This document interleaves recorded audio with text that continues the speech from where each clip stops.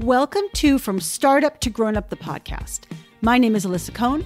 I'm an executive coach, an angel investor, and the author of From Startup to Grown Up. Each week, I talk to founders, creators, advisors, investors, and builders of all kinds about their insights and experiences in going from startup to grown up. This is episode number 10, double digits. So exciting. And I'm super excited about this conversation with Gregory Galant. Greg is the co-founder and CEO of Muck Rack, which is a software platform enabling PR teams to find sources for their stories. He's also the co-creator of the famous Shorty Awards.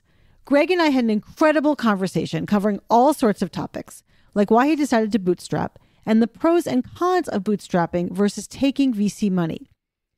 Greg talks about how his job as CEO changes every 6 months, how he learns what he needs to, and why he's come to be grateful when he gets to sit around being bored. Greg also talks in depth about what it was like the first time he had to fire someone. This is such an honest conversation filled with value. Please enjoy my conversation with Greg Galant. Welcome to the show, Greg. Great. Thanks so much for having me, Alyssa. I'm so excited to have you. And I first want to just ask you about the early days of your entrepreneurial career when you founded an internet company at age 14. Tell us about that. Sure. So there we have to go all the way back to the 90s. And it was when it just became possible for anyone to put up a website. I was a bored kid in the suburbs, so I played around and figured out how to make my own website. And then it occurred to me like other companies would probably want to have websites too. And it's just so weird to describe now because it's just so obvious why you need obvious. A website. Right. But I was going around pitching local businesses and no one asked me, why should I use you to make my website? They were just, the objections were, what's a website and why would my business ever need one? But I ended up building the websites for a local chain of weekly newspapers, a French philosopher, a clinical trial labels company, and quite a few other clients. A French philosopher? Yeah, Bernard. I'm probably not going to pronounce this right because I don't speak French, but Bernard-Henri Lévy, who's big public intellectual there. Here, philosophers don't get all that much attention, but there, like he's married to a model, lives in a castle. Like, if you're going to be a philosopher, be a French philosopher. Okay, that's an important tip for everybody. So after that auspicious beginning as an entrepreneur, you then, I'm sure a lot of things happened to you, but you founded Muck Rack. So tell us the founding story.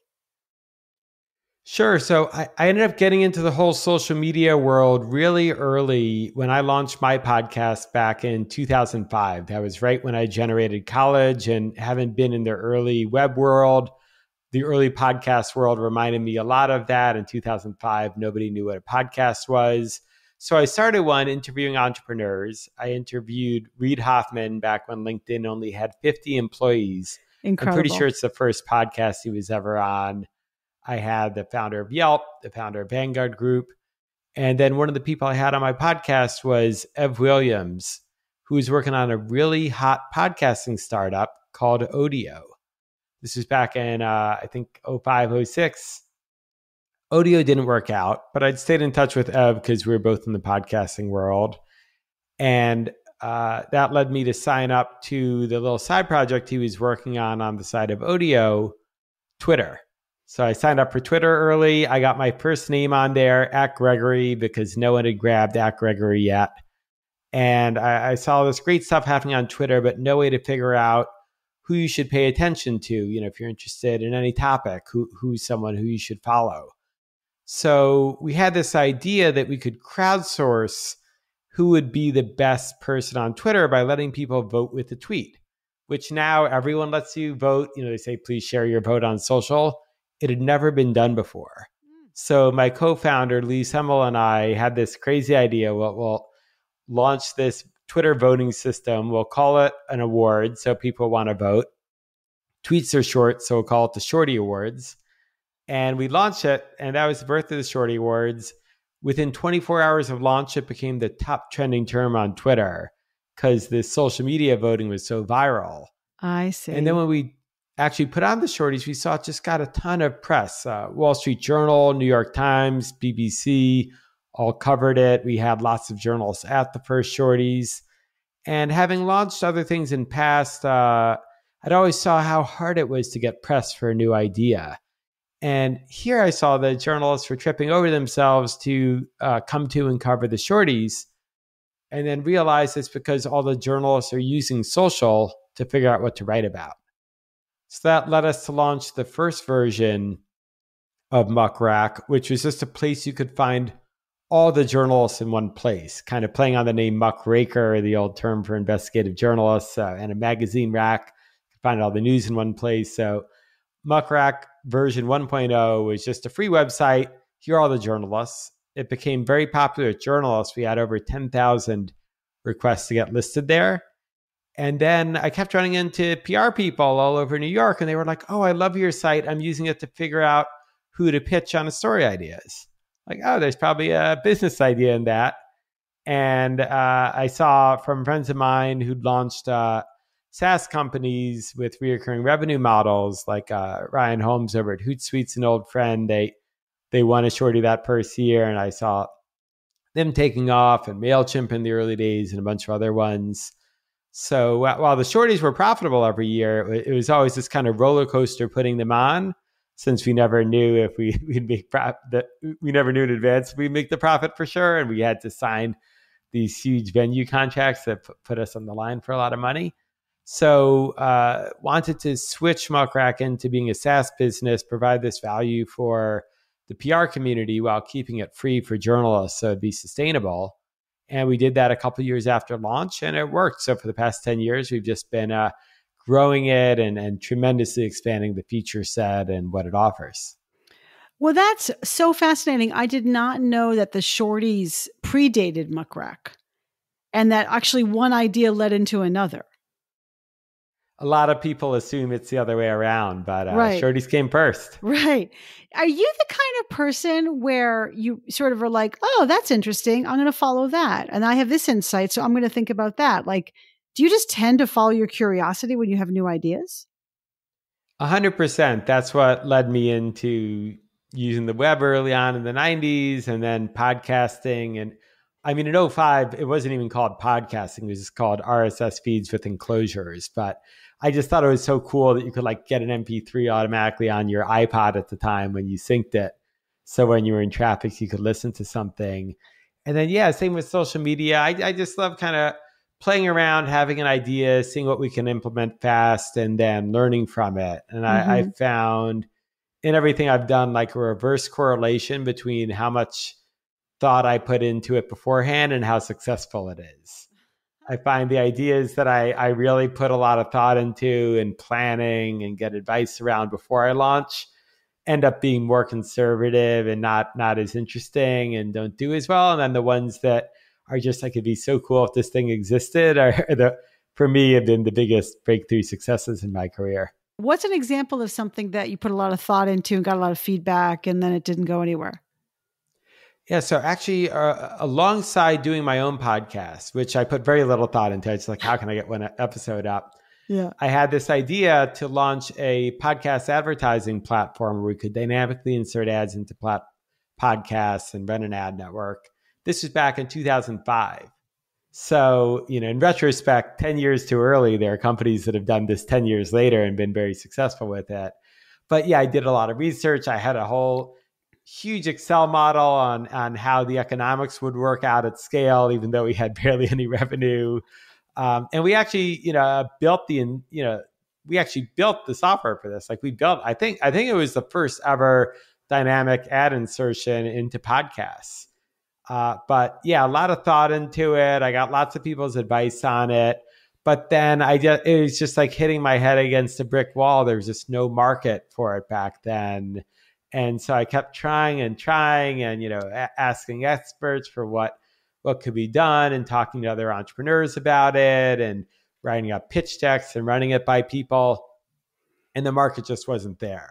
Yeah. And then I compare that later on to Muck Rack, for example, where, same guy doing both of them. I mean, I had a lot more experience by then, but looking back, I mean, the main differentiator was just, the market was there. And I think there's something about it, like when the market's there and you don't have to contort yourself for it, it kind of pulls you in a way. And Right. I think if you are just, love the field that you're in, if you love the internet and you're on the internet or whatever, probably the same for coffee or anything else, if you're drawn to it, you'll be more successful. Yeah, I can see that was worked for you. I read that you have said most of the things I tried failed, but the cost of failure was low. But I would say for many people, the ego cost of failure is high. So have you ever had concerns about failure? Do you ever beat yourself up or worry about it? Oh, 100%. Yeah, I'm not immune from all the emotions you'd imagine. I found the hardest thing about it. I mean, there's two things, because at least I find when I go into a business, I contort my identity around that business, which, in retrospect, probably not too healthy, but, and maybe less so now as I round it out, but especially in the early days and, my teens, my early 20s, it's like, hey, I'm going to launch a podcast ad network company. I am the podcast ad guy, a podcast entrepreneur. That is who I am. And then, after a year or two of it not working and seeing that you need to pivot, it's like, not just, okay, we got to get away from this business. It's also like I have to untangle my entire identity from it. I think I got better at that over time, but that was one, really big challenge with the ego in it. And then the other is, it's so funny. When I was doing my podcast early on, I talked to all these entrepreneurs who at the time were a lot older and more experienced than me. One of the biggest pieces the tech entrepreneurs would give me as advice is the worst thing you can do is be too early to the market. Mm. And I was always thinking to myself, yeah, old man, whatever, I'm going to figure out how to make it work. Okay, so, yeah, exactly. Okay, boomer. So despite being at the time, probably the best opportunity of anyone to get advice from a lot of top entrepreneurs as I had to learn it the hard way. And there was a big part of me, because, you read the books about the people who have to push and push and push, and then it works at the very last minute. So you kind of get it, your ego can lead you to believe okay, well, if I'm as good as I think I am, I can just make it work. And, it's a humbling moment to realize that part of your job as an entrepreneur isn't just to make it work, but to test assumptions in the marketplace and realize your assumptions might be wrong. Doesn't mean you're a bad entrepreneur. It just means you have to pivot your idea. Right. Actually, that's a fantastic way to look at it. I think that the most healthy way to think about it, especially early stage when you're building something, is I'm doing an experiment. I'm testing my assumptions. And when you think about testing your assumptions, it kind of cushions the blow of it not working out and the ego risk. Yeah, well said. And actually, I kind of learned that lesson a bit, because by the time we did the Shorty Awards and then Muck Rack, we called the holding company that didn't do anything aside from try ideas, Sawhorse Media. And we came up with the name just because I was looking around our office and we did this little trick to save money on desks, where instead of buying a desk, you go to Lowe's or Home Depot and you just buy 2 sawhorses and a door. A door is like $20. These plastic sawhorses are really cheap too. You throw the door across the sawhorses. So, we just needed a name really quick to incorporate so we could get going. Right. And that actually, in a way, kind of lessened the risk, because then any idea, with the Shorty Awards, with Muck Rack, I told you the quick version of the story, but we actually launched a dozen other ideas simultaneous between Shorties and doubling down on Muck Rack.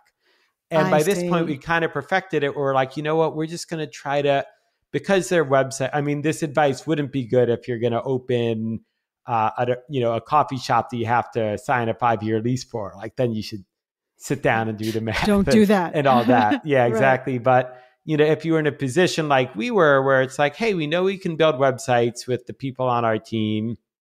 We know we can get them out in a week or two and just see how the concept does. We were like, let's just launch as many as possible.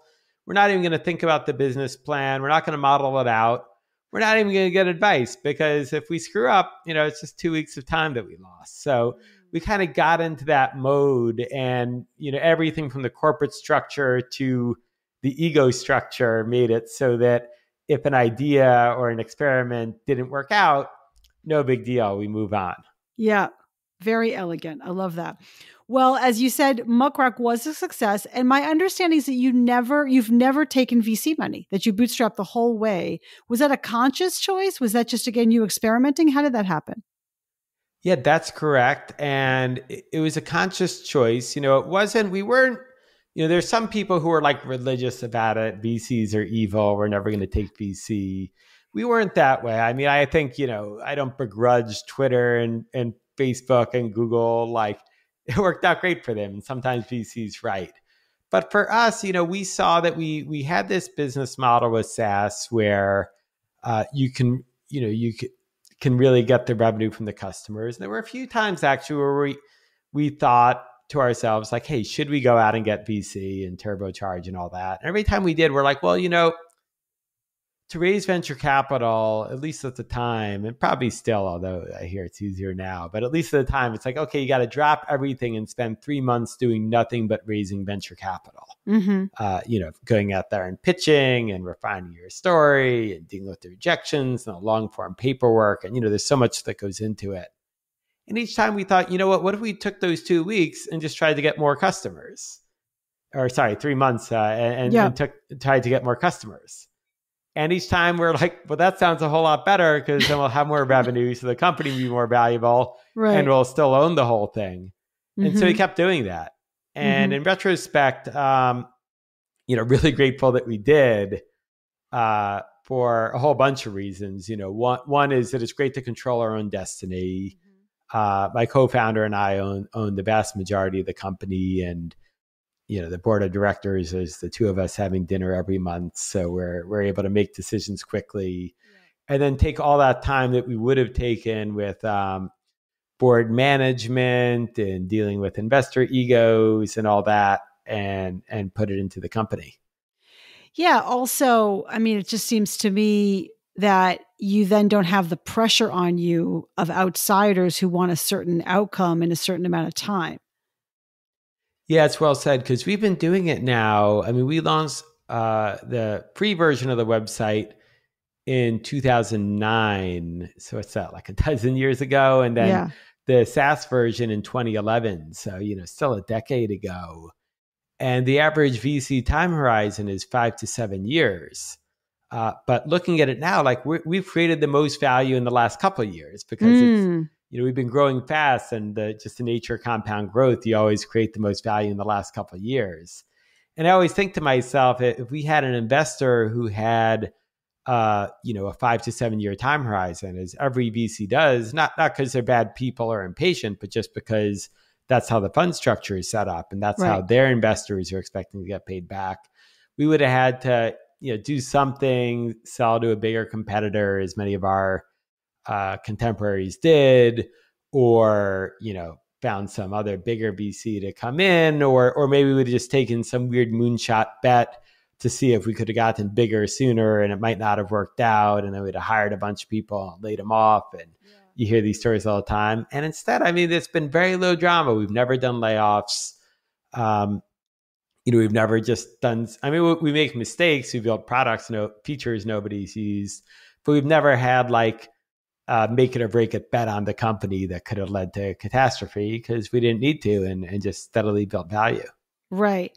That's, it sounds so relaxing the way you put that. Like you can just sort of do things at your own pace. And then to your point, you're managing your co-founder relationship and managing your board is kind of very drama free.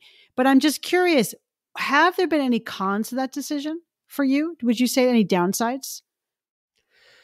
I would say the biggest downsides are, in retrospect, I don't think it was bad for us, but it takes a lot longer to hire executives. Oh, interesting. So it was just like a lot of years of my life of like just dealing with a lot of, I dealt with a lot of things longer than somebody who took VC would have. For example, like doing the financial projections. I figured out how to do it, but I don't have a finance background. It wasn't until a couple of years ago that we got to the point we could afford to hire a CFO who's excellent. And now he does all his financial forecasts Right. much better than I did.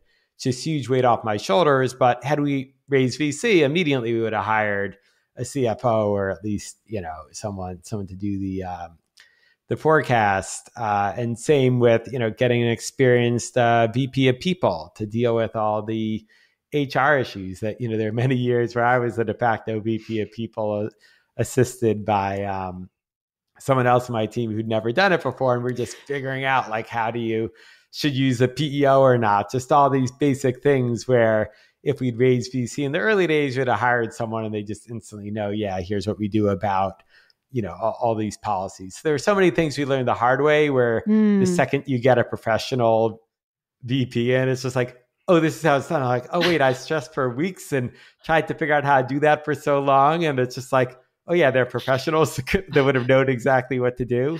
Right. So it was all that, pros and cons too, because I got to learn a lot. And I think, one of the things I think a lot of people don't realize is a lot of, you can only learn so fast. So I think, I have no idea, like if we'd scaled from, one person to now we're at over 100. If we did that scaling up in 2 years, maybe I couldn't have cut it. Maybe I wouldn't have figured it out fast enough. But it was nice to learn one step at a time over 10 years, going from 1 to over 100 people. And same for a lot of our team members. We have a lot of homegrown people who are now leading departments and holding senior roles and have jumped around the company. And many of them might not have made it if we just scaled up super fast. So there's pros and cons to it all. It's hard to look back and know exactly.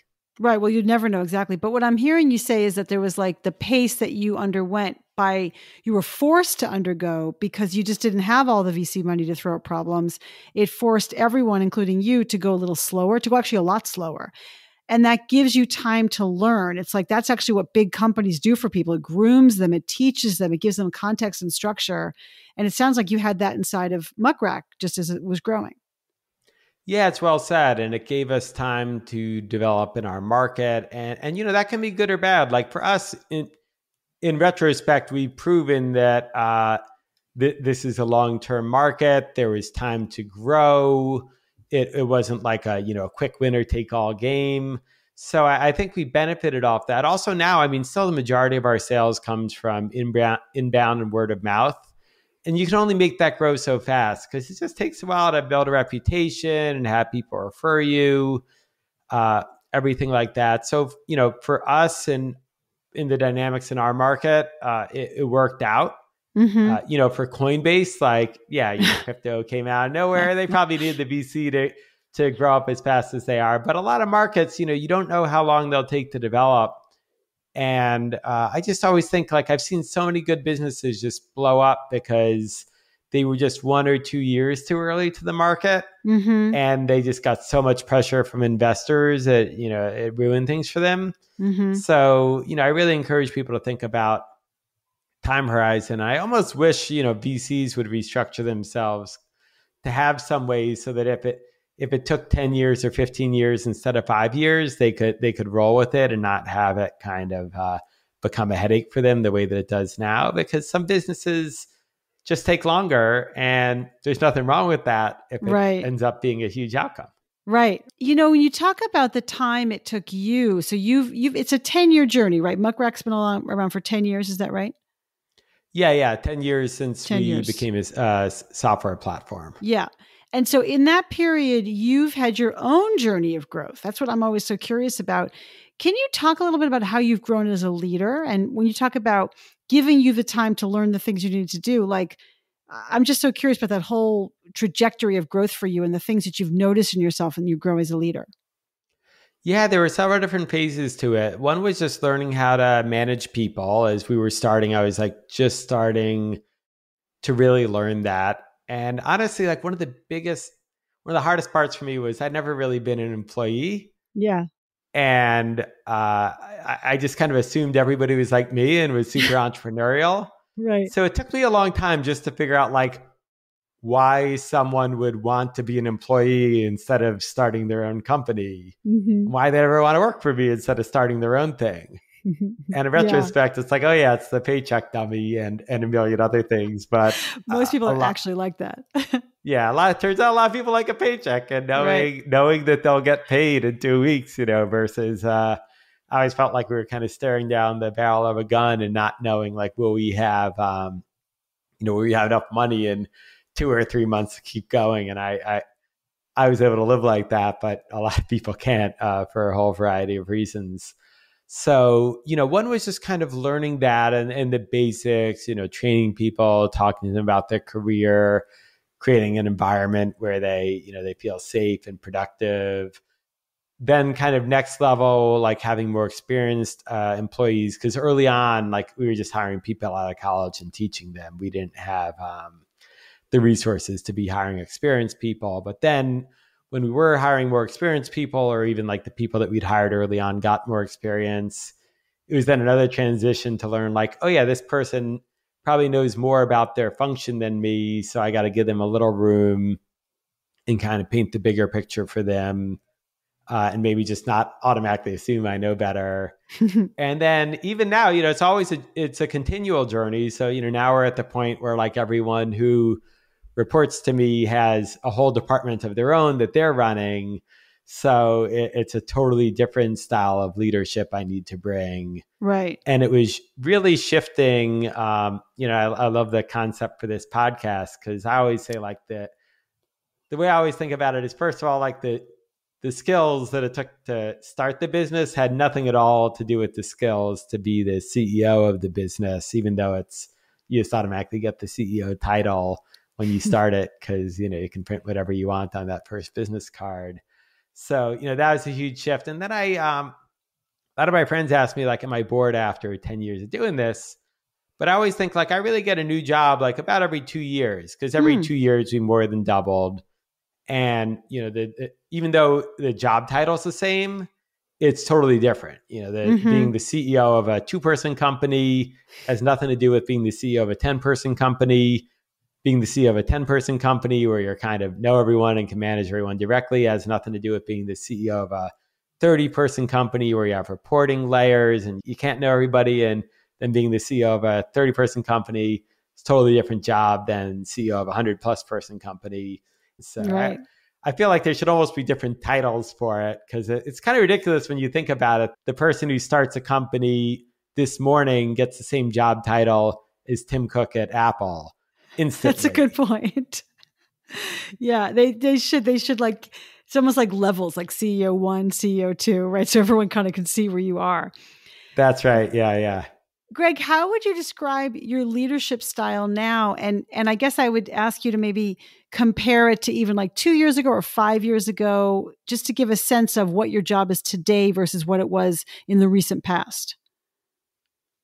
Yeah, so I think my leadership style, a lot of my leadership style has been similar in that one thing I recognize certain things about my personality that I think I've just learned to use as an asset in my leadership style rather than think of it as a liability. Like I've realized like I'm very bad at anything that has to do with consistency. So it's like, hey, there's something that should be done every week to make sure this business runs well. And there are plenty of things like that. I just hate that. I'll procrastinate it. I won't, I'll begrudgingly do it. I'll find excuses not to do it. And then I found through hiring people pretty early on, like, oh, wait, there are other people who love consistency in their job and they hate dealing with, uncertainty and creating stuff out of nothing. So when I find those people, I'm like, oh, great. You take over this, you do the thing that has to do with consistency, the thing that has to do with process. And because of that, I always like being kind of very hands off, giving people a lot of space to do it, which, can be good and bad. I mean, overall, I think it's really good as long as you find the right people who are, have a lot of ambition and passion for it. But, I found I don't work well if there's someone who has to be micromanaged or checked in with. I just won't check. I'll forget to check in with them and they'll be off that's on consistency. their own for weeks. Yeah. Yeah, exactly. Right. So that was one really big thing. And then, in terms of kind of evolving my leadership style, I think it's gotten much more about kind of switching into kind of a coaching mindset. Because early on, it was still like, hey, I know how this business works better than anybody else. Let me tell you, you messed that up, or you spent too much money on that, or how do we do this quickly, till now we're at a point now where everyone that we're hiring that reports to me or that promoted that reports to me knows more about their functional area than me. Mm-hmm. My CFO knows more about finance than me. Our VP of people knows more about running a people organization and HR practices than myself. We just hired a VP of legal, and she definitely knows much more about legal issues than I do. So, across the board, it's like it should be that everyone knows more than me about everything. So kind of shifting much more of my time. And even the product, like when I go into demo, it's like now I used to know the product cold because early on I was doing a lot of the product work along with my co-founder. Now I log in, it's like, oh, there's some feature that launched 2 days ago that I've never used. And someone else who even knows the product better than me, which is something I never thought I would say. Yeah. So it's kind of learning, hey, it's much more about like setting the vision, thinking further off. And then when I'm talking to my reports, like going at it much more from a coaching mindset, like how do I help you be better? How do I help make sure that we're aligned on the vision? And a lot less like, hey, what are you doing this week? Let me, you could have done that better. Let me show you now. So, and that takes a while to get used to. And there's a long time. One of the biggest switches for me, just as I'm thinking back now, I'd kind of forgotten about this, but I remember I used to go through days, I'd get caught up in internal meetings and, doing my one-on-ones with my reports. There's so much internal stuff. I didn't get any work done today. At some point I'm like, oh, wait a minute, maybe I did. Maybe this is my job. And, my job is actually to talk to people at the team. And, right. And that was kind of a revelation for me because I used to feel like if I wasn't talking to a customer, closing a deal or shipping a product, I wasn't doing real work. And then it's like, oh, wait a minute. The real work is everything that I thought wasn't the real work. And the stuff that I thought was the real work, I shouldn't be doing because I should be delegating it to someone who knows what they're doing. That's absolutely right. But I'm curious also, did that come with any mourning? Because a lot of times, I work with CEOs or founders growing into CEOs who they're product guys or they're sales guys, right? Or wherever they come from. And it's actually really hard for them to give up that thing that they loved, right? Or a technical founder who is growing into a CEO and has to hire a VP Eng and a CTO. Did you have any of those feelings of regret when you began to give up the things that you'd really started the business in the first place? 100%. Yeah, I had. I mean, there was just such an adrenaline I always got from shipping a product, being there, wireframing it, like watching it go live, emailing the first few users, and knowing that I controlled a big chunk of that. A big adrenaline rush I would get from like working on a deal myself and, going through the initial meeting with the prospect and going through the, getting the yes and the legal commitment and seeing that through. And I was kind of just always built for that kind of adrenaline rush, to now where it's like the features launch that I haven't seen before they launch, or maybe I just saw a product review of them, but it's all done on its own. Or I'll see a new customer, big deal gets closed and I hear about it after it's closed. Maybe I saw it in a pipeline review, but I never talked to the customer. I didn't personally contribute to that particular deal. And there is some degree to where, I got to admit, like when I see that big customer just come in, there's a certain degree of satisfaction. It's like, oh, that's nice. We got all this extra revenue. I didn't have to do anything for it. But it's nowhere near the feeling of personal pride and accomplishment that I got when I was the one working on it. And there were definitely moments then, and there are even moments now where it's just like a quiet day where all I'm doing is, coaching people in internal meetings, and kind of almost because it's almost like this weird irony I find, like when the business is running really well, in a way I feel like less personal satisfaction, because if it's running really well, I kind of don't have to do anything except for just the basics of my job of, one-on-ones with my reports and the team meetings, dreaming up what we're going to do in 2 years and setting the vision and preparing for all hands. So when it runs well, it's like sometimes I almost feel unsatisfied. Whereas when something goes wrong, when there's, something, a feature that didn't work right and we got to, prepare the plan for it, or, a tricky contract issue that no one else knows how to handle. I mean, this doesn't really happen anymore at our scale, but even a couple of years ago, and tricky contract issue no one else knows how to handle. So I would jump in and work on it and figure out a creative solution to get the deal done. Yeah, I'd feel this accomplishment, and feel good, but then I'd reflect on it and be like, oh, wait, the only reason I had to jump in is probably because we hadn't yet hired a strong enough leader here. It's like I fixed the symptom, I didn't address the cause. So yeah, it's this weird, it's just so weird psychologically that, in a way it's like, yeah, the better it runs, the less needed I feel. And whenever I do feel needed, it's probably because I didn't hire right, or I didn't plan right, or, maybe it's just that we're growing and we just now have to figure out the solution, but the solution is something other than me, jumping in and doing something. Right. So, I guess I would ask you, how have you come to terms with that? And what advice do you have for other founders as they go through their growth journey, how to come to terms with a lot of the adrenaline rush you're talking about, and also having to step away from those things that give you that satisfaction?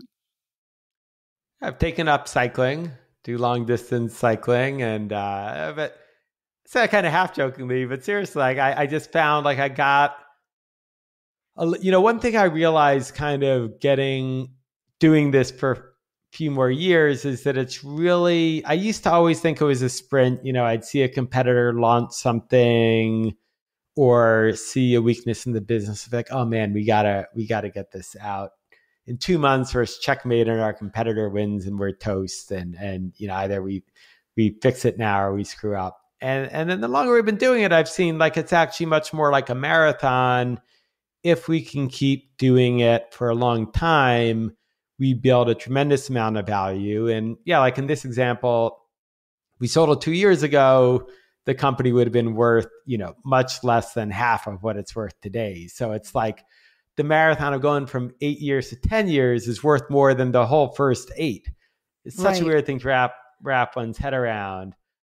But to do that, like you can't sprint for 10 years. So, one was I kind of gave myself a bit more permission to like, not work on the weekends,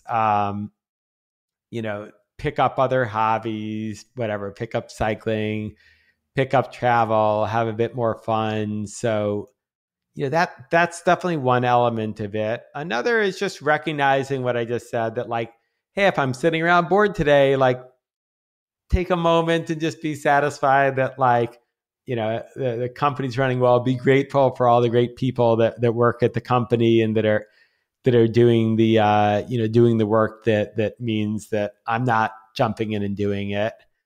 Connect with other founders. I found was great. That was part of my motivation for bringing back the podcast, and just hearing how other people have done it.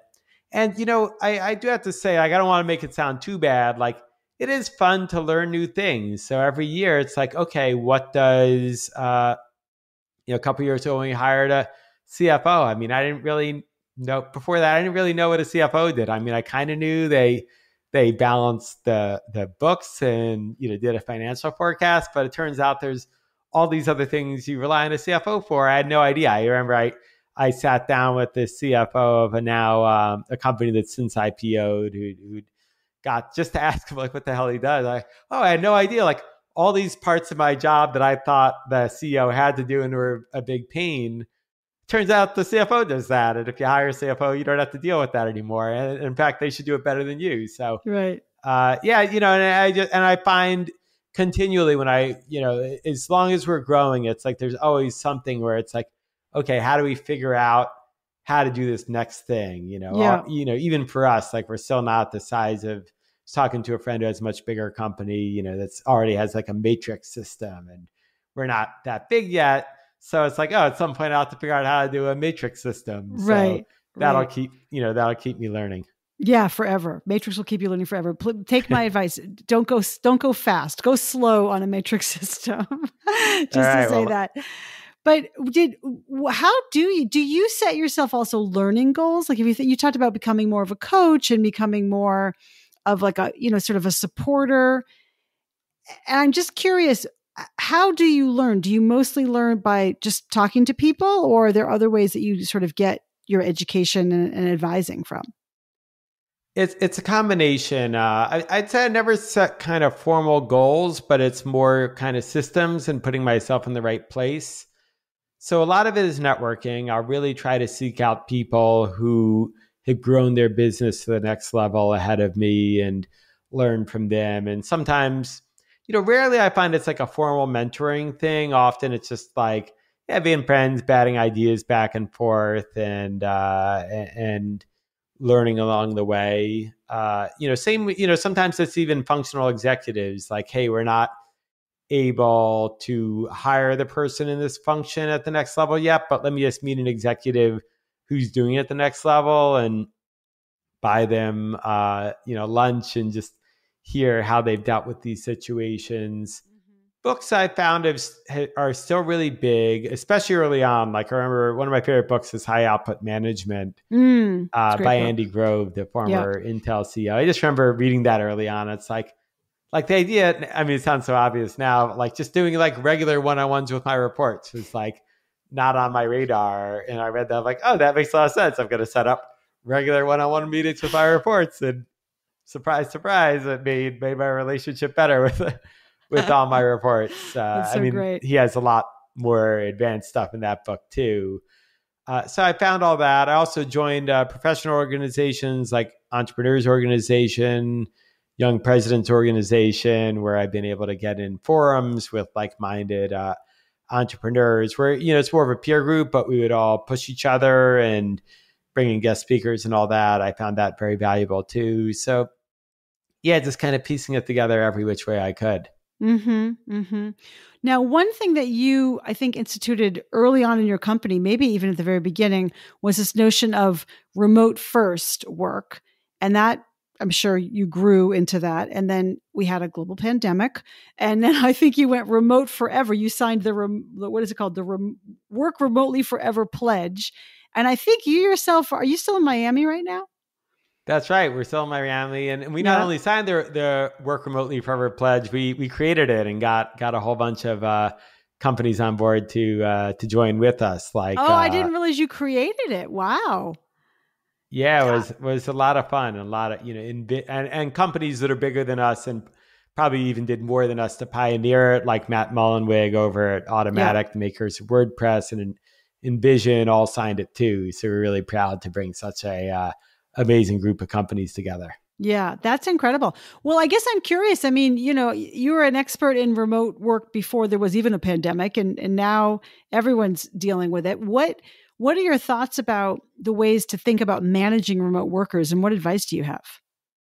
So it's funny, but before the pandemic, we were kind of half remote. So half our team was distributed, where it's just people working from home in cities we weren't in. Then we had a beautiful office in Soho, but we decided, like a lot of companies that were like us, they were like, okay, well, if you're near our headquarters, you got to come in because we spend all this, we bought this beautiful headquarters. Right. But we were like, well, you know what? If some people are working fine, totally remote, like it'd be hypocritical to force the people who happen to live in New York to come in. And, even we have people who live in Greenpoint. It would take them 45 minutes to get from Greenpoint to Soho on crowded subways. So early on, we were like, okay, well, we'll have an office in New York, but you don't even have to show up. And it was so funny because a lot of days, less than half the people would show up. And whenever my other CEOs would come in and they'd walk into the office and it's half empty, they'd look at me like, is everything okay, guys? I'd be like, oh, yeah. Everybody's working. They're just working remotely. And everyone's like, how do you know if they're working if they're not in the office? And my response is always, how do you know if they're working if they're in the office? You can see someone at their desk, but you don't know. They could be checking Facebook. They could be, even if you see that they've got a spreadsheet open or their email program open, they might not know what they're doing. Right. They might be wasting all day because nobody set up gave them a goal or set up a KPI or properly trained them. So our philosophy is always like, if you're going to bring someone on, you should be managing them by, with goals, with key performance indicators, KPIs. We're big on OKRs, giving people objectives for what they're going after, training, setting up systems to to check in with people. So, our philosophy was always it should, even when we had an office, we're like, it should be irrelevant if they come in, because you should set up ways to, to monitor performance and to know where people are headed without them being in the office. And, I actually think it's an asset not being in the office with someone, because we've all had that awkward situation where it's like, hey, we've got, I'm making up a name, Joe, we have Joe on the team, Joe hasn't hit his goals. We don't quite know what Joe does, but, he comes in early and he stays late and everybody likes him. So we can't get rid of Joe. We can't put Joe on a performance improvement plan. Yeah. But it's like, no, like if they're not performing, you got to let them go. And the office almost biases you, and vice versa. Let's say you had a top salesperson, again, to make up a name, Juliet. And Juliet comes in at 10 a.m. because she, drops off her kid on the way to school and leaves at 3 p.m. because she likes working from home in the afternoon, but she crushes her sales goal. She doubles it. In an all office environment, everyone's be like, yeah, she's hitting her sale goal, but like it's bringing down morale. We can't have the top salesperson walking out at 3. That's bad for everybody. You got to tell her to stay till 6. So she sets a good example for the rest of the sales team. But it's like, no, her job's to sell. If she hits her quota, nothing else should matter. Nothing else should matter.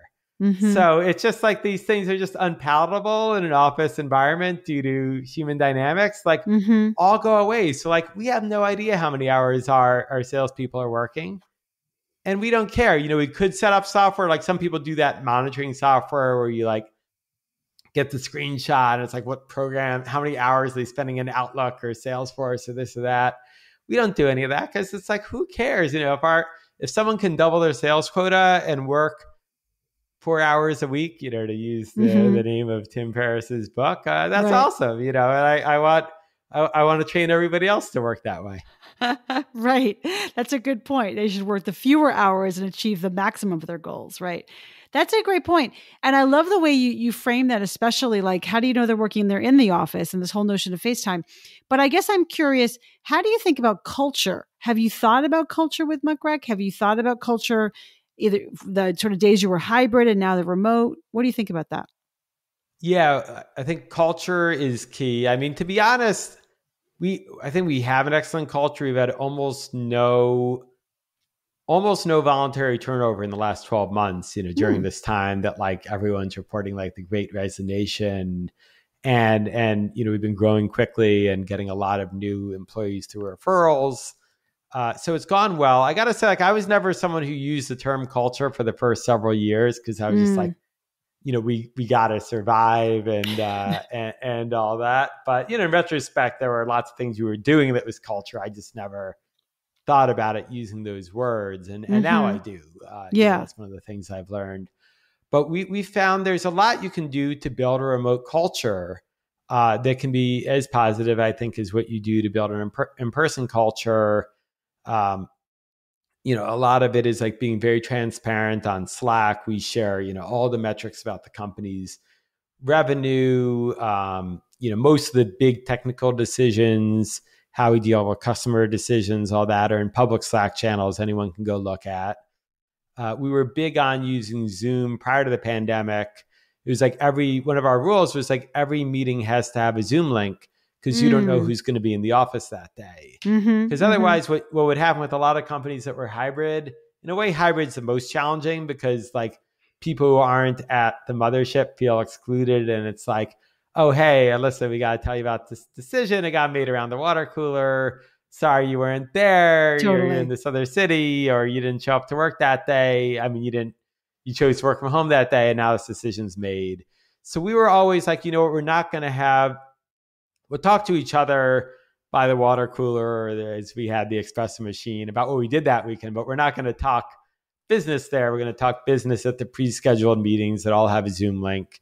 And it used to be that, there'd be a conference room that you could click into Zoom. In a way, it's gotten a lot better since the pandemic because now everyone's on equal footing. In fact, people who are in different cities told me that they preferred working for us during the pandemic because they used to feel a bit like a second-class citizen because you click into the Zoom, and we invested a lot in AV so the remote person could have the best possible experience. But it still sucks to click into a meeting and see 5 people are in the room and you're out of the room.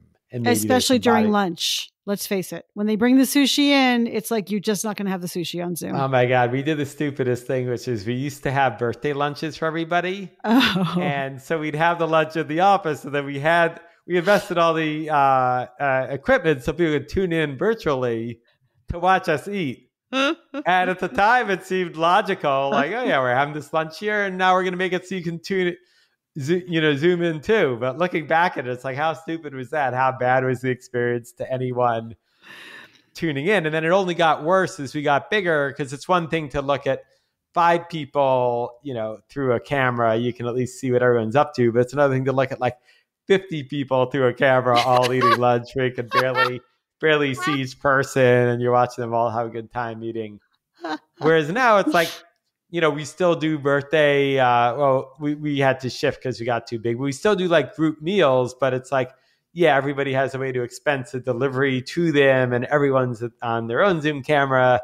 And now you're on equal footing, whether you're in New York or San Francisco or, Italy or Warsaw or Argentina, as we all have, among the many places we have our team.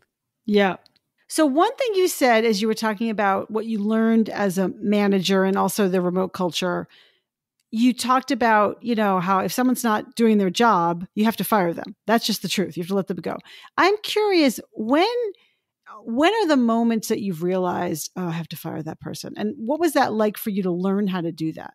That's a hard thing for everyone to do. Yeah. I wish I was working at some other company and I had to fire somebody while I worked for another company and could have been shown how to do it. But Unfortunately, that wasn't how it played out for me. Yeah, for me, and another weakness or a strength I have as an entrepreneur is just, unbridled optimism, which can sometimes be a weakness as a manager because I'm just always optimistic. Like, yeah, I know the person's made the same mistake 5 times, but maybe if I just tell them a different way, they'll figure it out. So I remember the first time I realized I had to fire someone. It was someone who everybody liked, was a friend of a friend, how we hired the person. So, I felt extra accountable for wanting to make it work. And, it's just one of these situations where like the person was well-intentioned, never quite got it. You'd always ask them to do things, never quite, never would get it done right, would get overwhelmed with things they shouldn't get overwhelmed with. And just so many things in retrospect where like the writing was on the wall.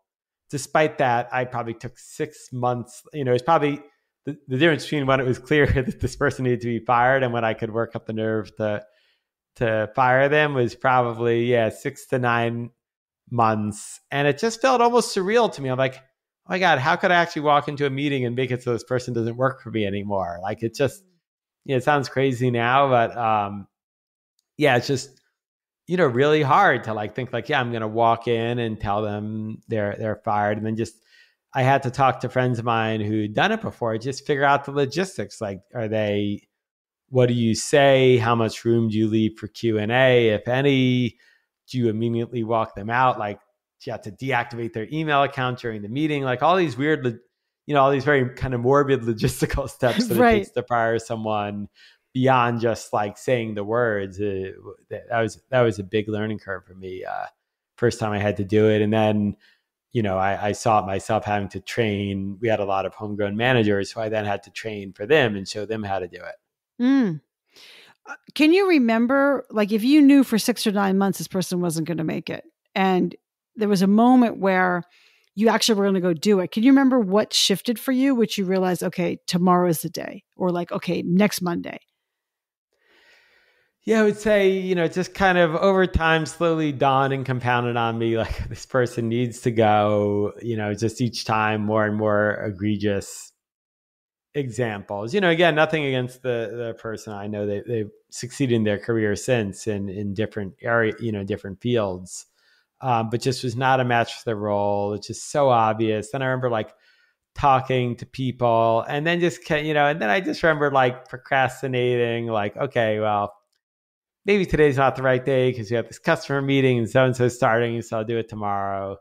And finally, I was like, okay, we've got to do it. And, part of it being bootstrapped too, you're always staring down that cash flow and right, knowing that you need to put it to work. So I just remember, picking the day, scheduling when we were going to do it, also scheduling a huddle with everyone else right after. Because there's also like a dynamic where you have to make it clear to everybody else, like, hey, we fired this person for performance. The company's not in trouble. There's early days where that wouldn't be clear. And, we're going to fill it again.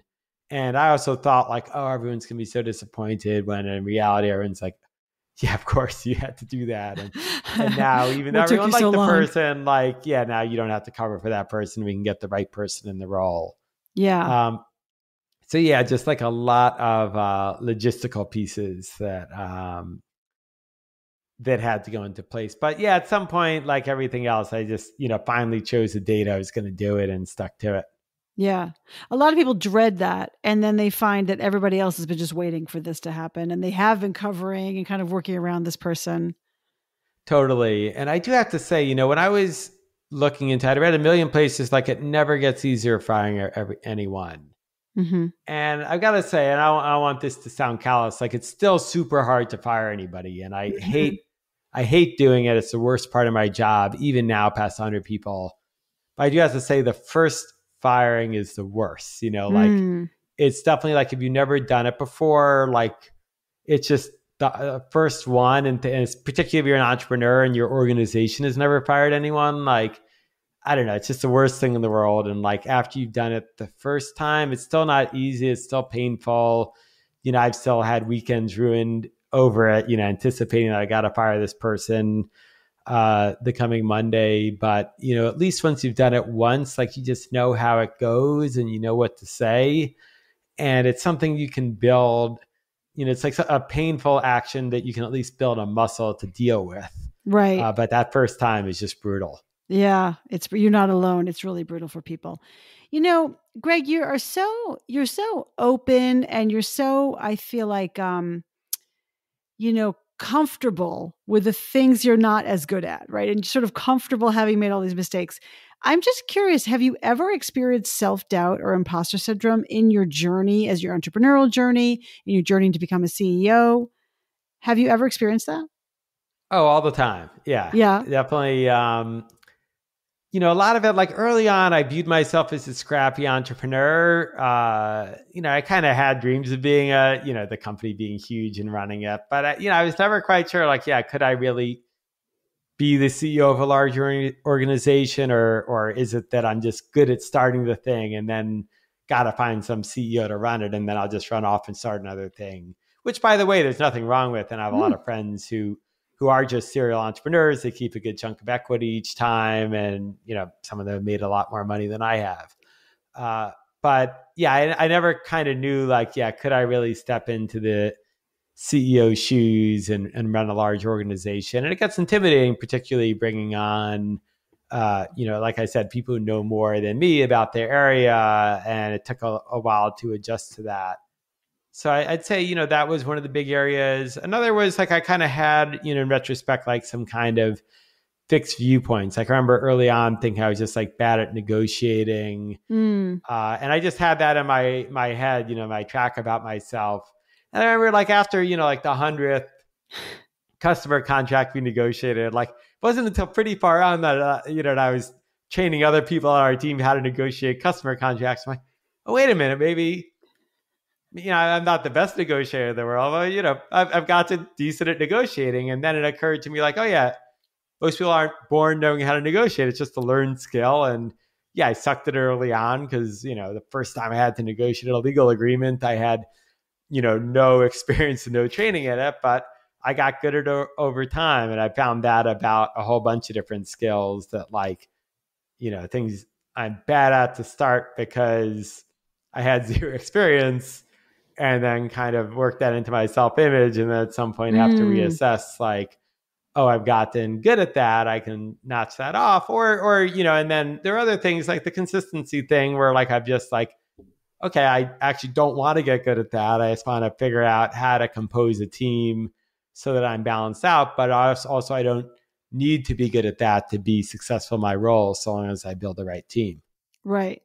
But when you were, so I mean, I get that. I also appreciate that you sort of, as you said, like embedded this narrative into your self, like the sort of imposter narrative or the self-doubt narrative. But then you sort of step back and then you were able to change your story, right? To re-author your own story. But in those moments where you were having the imposter syndrome or self-doubt or feeling like, oh, I'm not good at this, how did you handle that?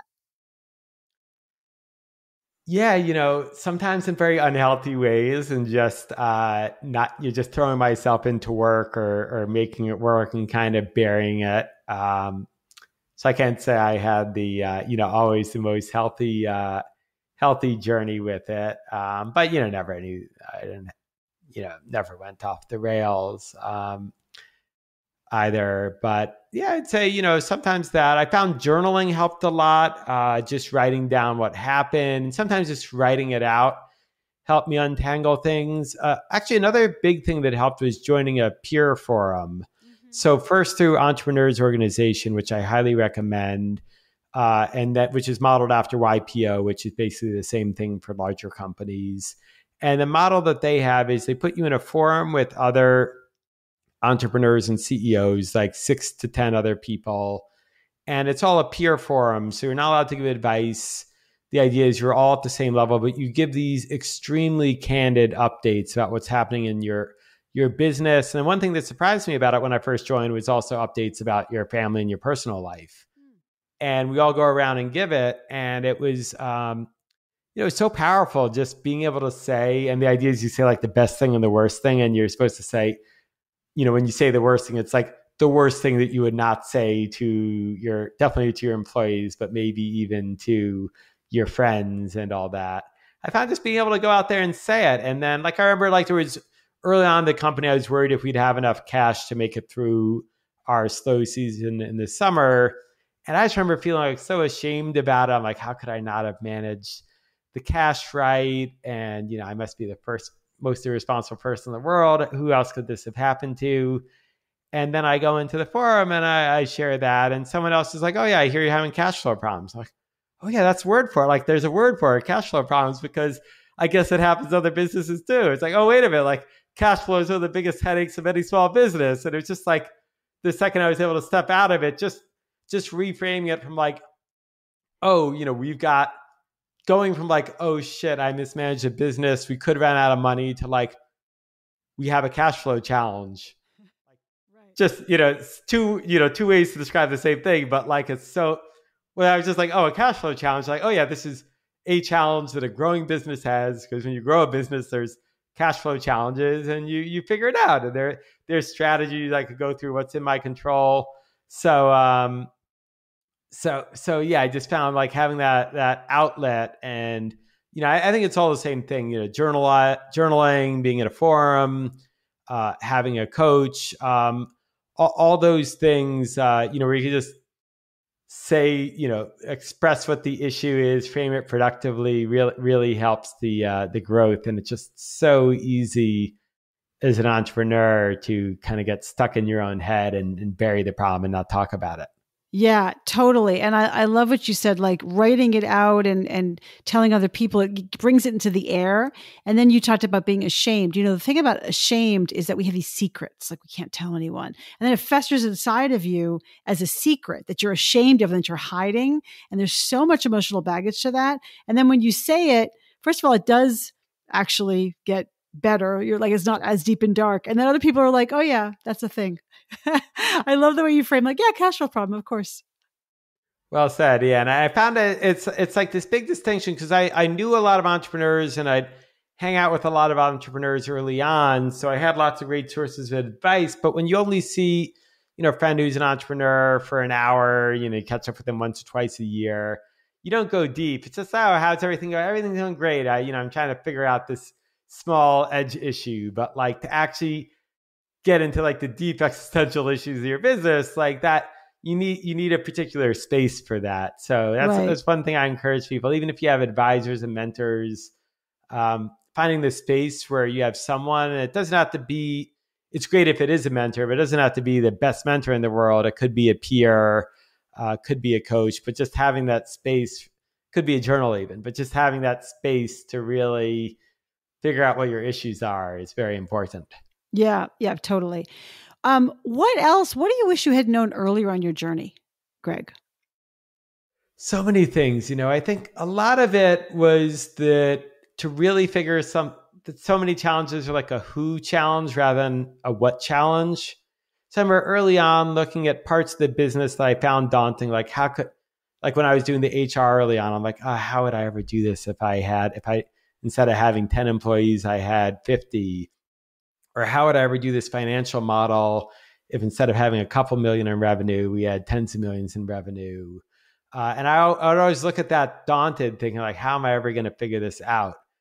And then looking back, it's like, oh, wait, the answer was just, you'll never figure that out. You're just going to hire the person who knows how to do that because that's the crux of their profession, and trust them and coach them and make sure they're really good and, have checks and all that. But like, that's someone else's job, the same way that if I, had a cavity, I'm not like, how am I going to learn how to drill my cavity? I'm just going to get a recommendation to a good dentist. Right. So yeah, that would have made it. I think I stressed a lot about all these kind of edge areas, functions within the business, where had I known how a larger organization functioned, I would have just known like, all I got to do is figure out like, how can I cover this for the gap between now and when I can afford to hire the professional that really knows how to do this job function.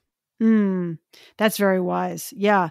I think I like the way you put the idea that like, it's so daunting until you realize it's actually a person who can cover that thing, who actually knows how to do that. And I love your analogy of the dentist. It's so true. Is there any other advice that you have for founders that you want to share, or anything else you want to say? Yeah, I'd say, I think a lot. I think we're at a crazy time now. I mean, it's awesome right now. It's like so easy to raise money. You hear everyone celebrating these businesses like it was founded a year ago and now they've got a $100 million valuation or $1 billion valuation. Everyone celebrates the unicorn as defined by it being young and growing, getting the big valuation really fast. But I think there's a lot to be learned, that like a lot of these journeys take a while and you've got to set yourself up to have the patience for it. And then when you think about like the companies we all admire, Intel back in the day which in turn inspired Steve Jobs with how he ran Apple, and which in turn inspired Google and then Facebook, and these just enduring companies that build a lot of value, or Berkshire Hathaway. Like the companies we all admire are these ones that take a long time. And so, I think, again, I'm not against anyone raising money, and in many situations it makes sense. But I just encourage people to really, really think it through. Don't just like go for the dollar. Like think through like, what capital structure do you need? How long do you think the journey will be? Are you working with people that you want to spend, 10 years of your life with? And just be very, thoughtful about that in the early days, because the people you get on your cap table, the investors you have in your business, the people on your board, will really dictate the trajectory of your company. So I think you have to be very careful with that and not go for the quick dollar if you want to set yourself up to build an enduring business. Yeah. Amazing. Greg, so wise. And thank you so much for joining me today. This was such a great conversation. I know everyone's going to benefit from it. Thanks so much for having me on. This is really fun. And I love that there's a podcast dedicated not just to how to start a business, but actually how to grow it and how to step into the CEO role. Oh, thank you so much. Good. It was so good to talk to you. Thanks for listening to From Startup to Grown Up. If you like what you heard, give it a review on Apple Podcasts so other people can find it. And if you know of a founder or someone else who is meant to be on this podcast, drop me a line through my website, alyssacohn.com.